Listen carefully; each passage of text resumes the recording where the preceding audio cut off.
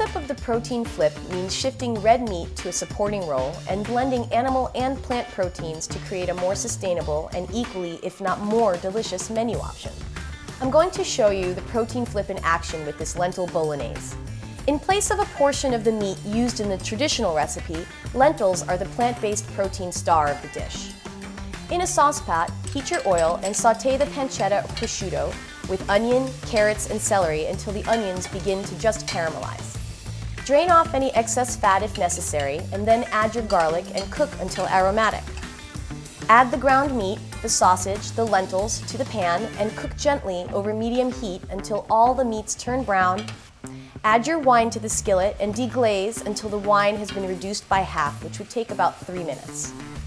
Stir in the stock, salt, and pepper and let the sauce simmer slowly until only 1/4 cup of liquid remains.